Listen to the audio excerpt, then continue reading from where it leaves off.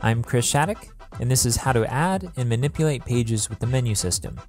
In this video, we're going to be talking about registering and overriding paths, we'll explore render arrays, and we'll also use placeholders and arguments.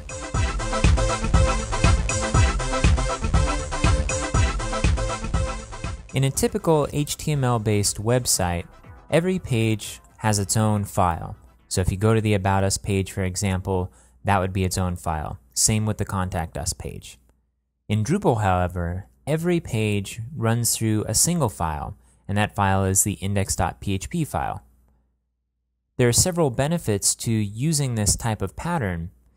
Because everything is routed through a single page, if you need to do something to take the entire site offline, you can do so by just changing that single point of entry. For example, if you want to do some upgrades to your Drupal site, you can do that. You'll see this type of pattern a lot in web applications, and it's called a front controller design pattern. And basically, it's just routing all page requests to the application through a single source.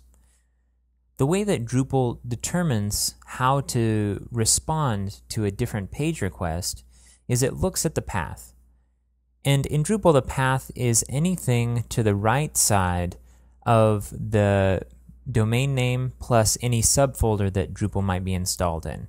In this example, my Drupal site is installed at the base directory, so it's just the domain name.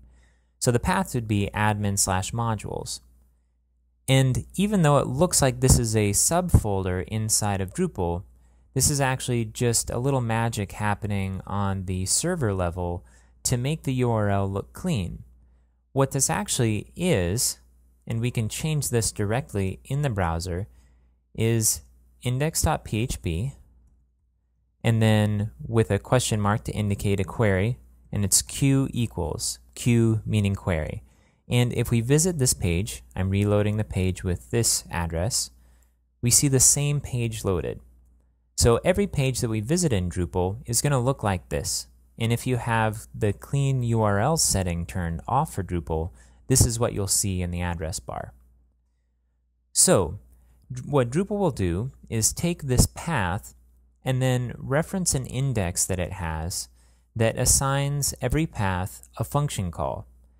And if it finds that path in the index, then it calls that function and expects that function then to tell Drupal what to do next.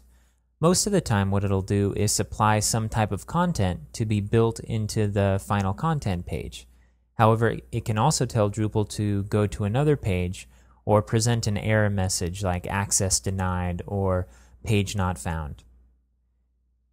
Every module determines which paths are assigned to which callback functions, and all that data is stored in a database table called menu router. Let's go ahead and take a look at that table real quick.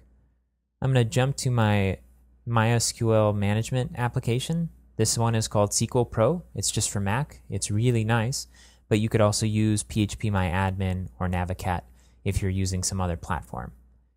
So this is the full database for my Drupal 7 install, and I've scrolled down the list of tables to this one right here, menu router.